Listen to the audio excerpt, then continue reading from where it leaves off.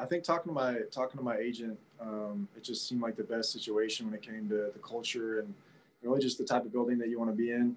And I kind of experienced that honestly when I was here playing this year with Seattle. You kind of realize that playing throughout the game, just that the players were really close, the coaches were really close with the players. Just seemed like a great place to be. So, and I talked to Josh the day before I committed to signing here, and he had nothing but amazing things to say. So I just thought, with the situation, signing 1 year here, and I was really excited to do it. So it seemed like a great situation. Yeah, I know you guys overlapped for a couple seasons at Wyoming, and the chemistry that you were able to build up in college, how do you think that's going to help you two on the field this season?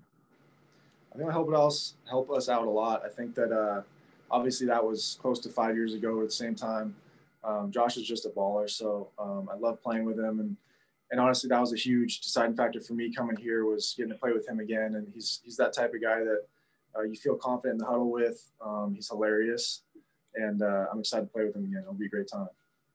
Emmanuel Sanders seemed a little bit, he seemed like he didn't realize that Josh was a goofball, but he definitely said that too when he talked to media. So glad to know he's the same person that he was in college. Oh, for sure. Yeah, I think it's easy to realize that, like 2 minutes of hanging out with Josh. So I'm glad that he could see that. I love it. Thanks, Jacob. Welcome to Buffalo. I appreciate it. Yeah, thanks. Hey, Jacob, John Scott here from Spectrum News TV here in Buffalo. Welcome to town here. I'm sure you'll get a plethora of wings suggestions as you go along.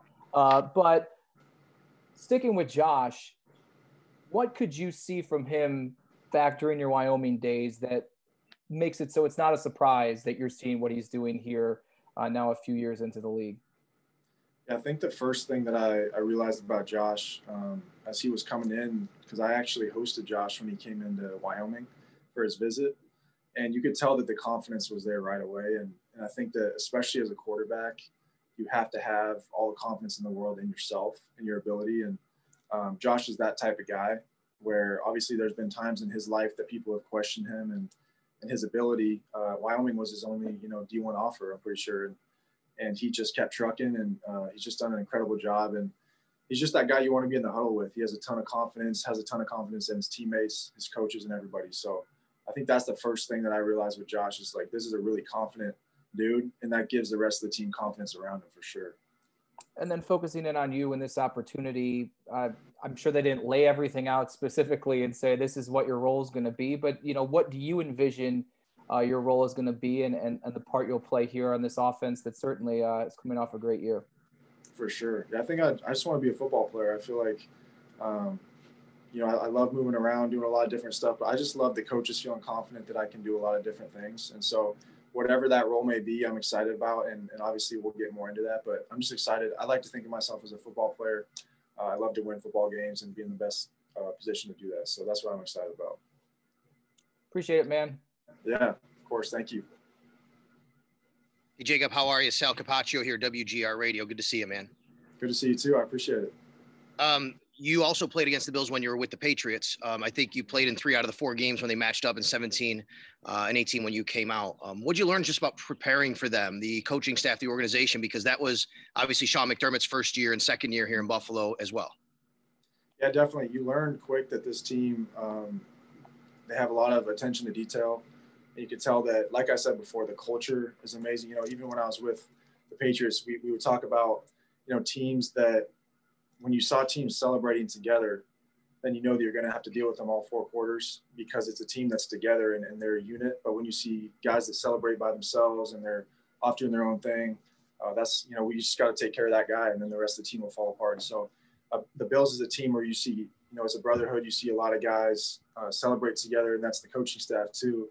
And so that's something that I realized right away. And you just know that this team was going to battle all 4 quarters and play hard. Can you give us a little insight on how this transpired with the Bills? Did you have contact with them early in the free agency process? Was it something that happened a little bit later? A little bit later. I really let my agent take care of all that. I told my agent straight up, I want you to take care of this. Keep me updated. But at the same time, I told him, the things that were important to me. And I feel like he had a good idea of that. And then obviously with the situation this year, free agency was a little different with COVID, all this stuff going on with the cap, just everything. But I'm really happy with how it worked out. And this happened, just a few days ago. And I'm really glad that it worked out the way that it did.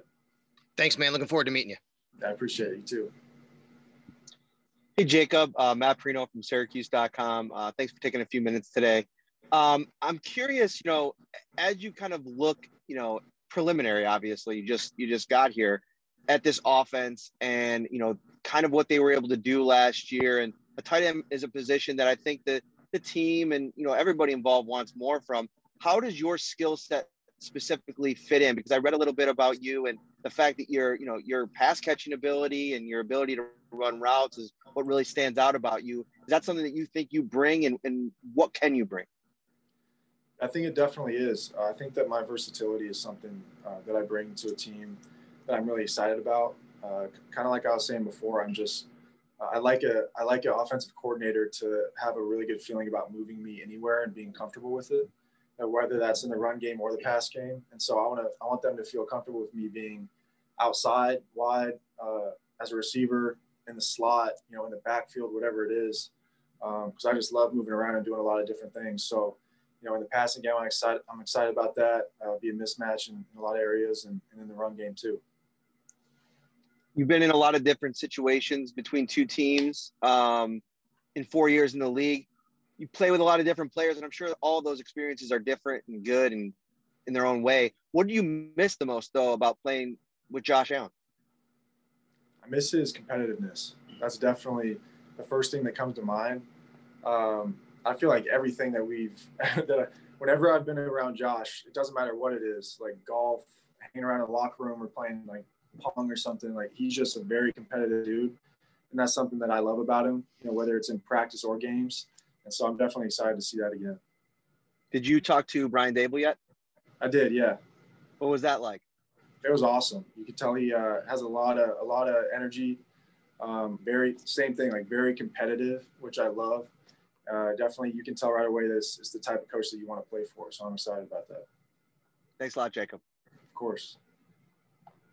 Hey, Jacob, Dan Fates in Rochester. Congrats on coming to Buffalo. I just wonder, how much are relationships important to these free agent signings? Because as soon as you sign, I think a lot of people made the connection to Wyoming. How big is that? Like, maybe in the media, do we not understand how important it is that you can reach out to somebody that you trust and like your relationship with Josh? Like, did you guys stay in touch over the last few years?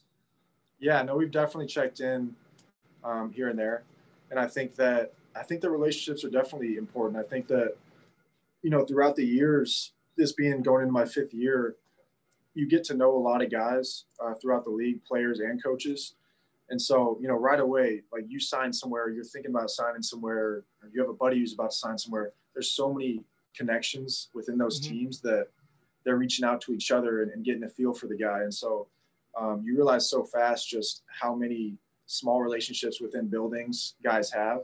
And so that's something that you realize going through it is like, you better make sure you're not burning bridges and make sure that you're just building guys up and keeping those relationships. And I've tried to do that. And obviously somebody like Josh has been a great connection for me, and it worked out perfectly talking to him before I committed to signing here. That Wyoming connection, I've talked to a couple other guys. I've talked to Coach Bowl about Josh. Like, how much pride is that coming from maybe not necessarily, a Power 5 school to kind of finding success? I'm joking. It's incredible. I feel like I've always taken pride in being kind of an underdog story. God's just blessed me in so many ways, coming from walking on and going to JUCO and going from there and getting re-recruited, being undrafted, all that stuff. But we definitely take a lot of pride coming from Wyoming. It's a tiny little town in Laramie. It's really cool little college town where there's like 3 restaurants everybody goes to, and we take a ton of pride. So it's really cool being back with Josh and Tanner, who's here. Being back with those guys is pretty awesome. So when you were a senior, Seth Cottengim was the backup long snapper to Brendan Torelli's, and he messaged me wanted to say hi. So he said he looked up to you guys as a senior class. So congrats again, awesome, man. Thanks a lot. I appreciate it, man. Yeah, good talking to you. Hey, Jacob, it's Jay Skursky with the Buffalo News. Welcome to Buffalo. I know you don't know exactly when the game is going to take place yet, but have you already kind of started the trash talk with your brother? That's the first thing I saw, honestly, when I looked at the schedule. So Yeah. Well, I mean, one thing that I always look forward to, because we never have had the chance to play each other, because we played together with the Patriots, and through college, he was at Arkansas, I was at Wyoming, so we never had the chance to play against each other. So I'm still waiting for that day. I'm really excited about it. Yeah, and just in general, you mentioned there a little bit, but coming through or going through the process of entering the NFL and getting a chance to do it with him, and then to see him be able to carve out a career as well as yourself, how neat has that been for your whole family? Yeah, it's been a huge blessing. I mean, that dude, my brother Cody, is just the hardest working guy that I've ever met, and we just push each other in so many ways.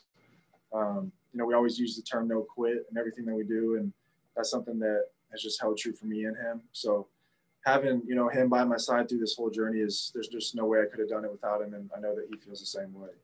Cool. Thanks again. Welcome to town. Yeah, of course, I appreciate it. Hey, Jacob. One more from me. I meant to ask before. What did you learn in 2 years playing with Russell Wilson? Because you're going from one MVP caliber quarterback to another. It had to be a pretty cool time in your career to play with Russell. Man, it was incredible. He became one of my best friends over there. I'd have a page, that's listed with things that I learned from Russ. And one of those things is just to have, there's a difference between cockiness and confidence. And Russ just has a really clean, good confidence to him, where he knows his ability and he knows what he brings to the table, and who he is as a player. And so I feel like that's something that I've learned from Russ is, speaking things into existence and having that confidence in yourself, and just getting to grow with him just as a person too. He's, leads Bible studies, doing all these amazing things that people don't see on the outside, but he really spends so much time developing those relationships with all the guys on the team. And so I really, learned more as a person from him than anything, but as a player, there's obviously another list of things, which is incredible. Thanks a lot. Of course.